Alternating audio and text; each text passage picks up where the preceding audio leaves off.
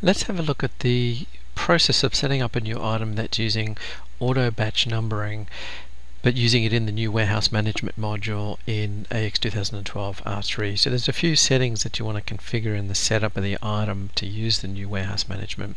So first thing is, I'm in the inventory management menu here, and I'm in the number group, so the dimension numbering groups.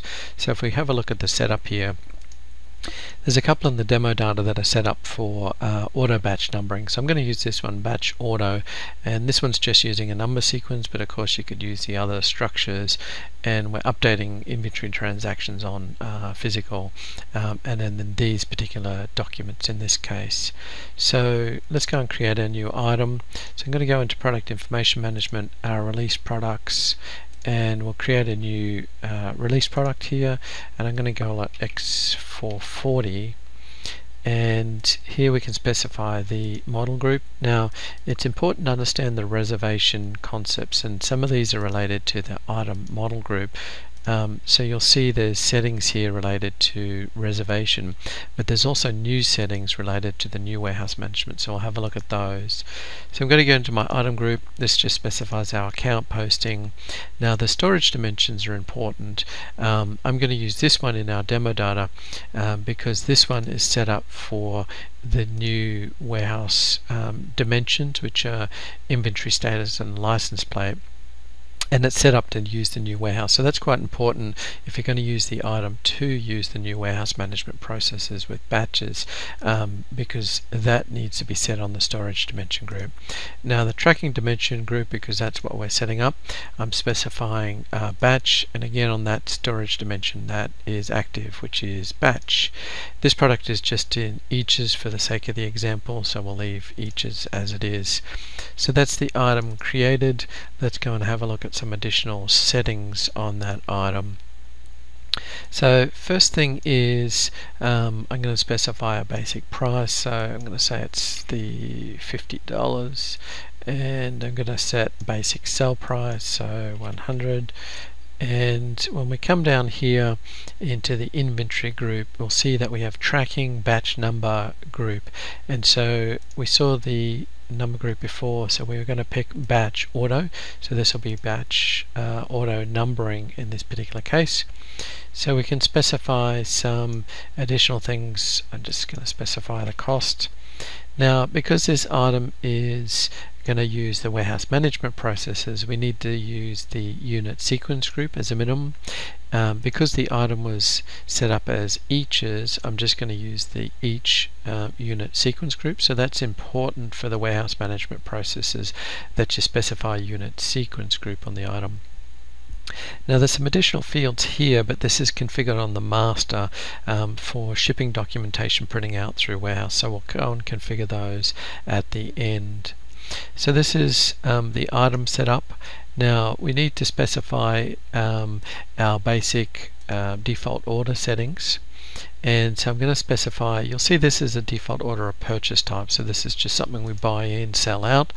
And if we have a look at the site, we're going to just specify 2 as our site.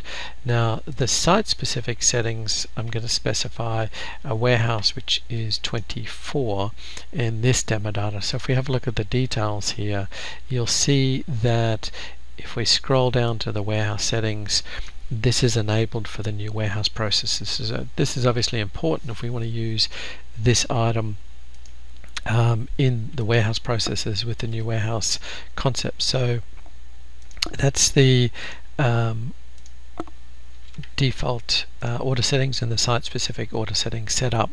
Now there's another parameter that's quite important. I mentioned earlier in the video about reservations, so we need to specify a reservation hierarchy, and this is important for the new warehouse management system, because if we don't, it won't work. You'll get an error message later.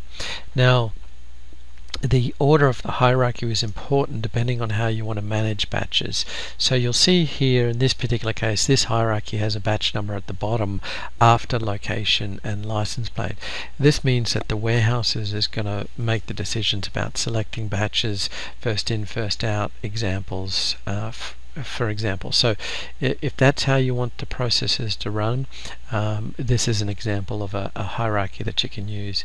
If you want to be able to reserve batch at the sales order, for example, if that's something important that you select batches for the people in the warehouse to pick, then you want to be able to reserve batch earlier in the sequence. So in this case, in this hierarchy, it's moved above the location and the license plate, so that someone could reserve the batch at a sales order, for example. So that's important to understand the differences in the hierarchy and the effect on the overall processes. So it's worth going through those examples to understand the difference. And we'll see different examples in some later videos that I'll make on the effect of these.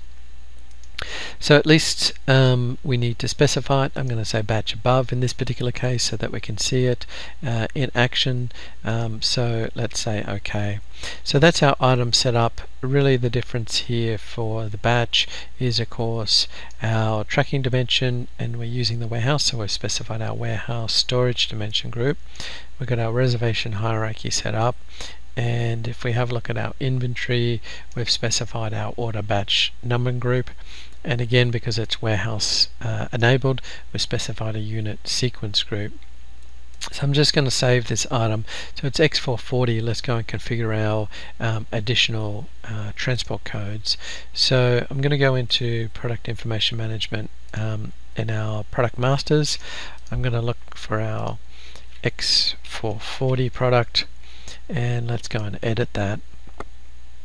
So we'll see that we've got our codes here. So I'm just going to specify a value so that it'll print later. So these are the values that you can specify if you need to use those, or you're going to use the transport. These are needed in some cases for some of the shipping document to print out, like bill of ladings, for example. So if we go back to our released item, and if I hit refresh now, then we're going to get our codes. We'll see them on our item. So that's a quick walkthrough setting up an item for auto batch numbering for the new warehouse management. We'll use that later in some processes to see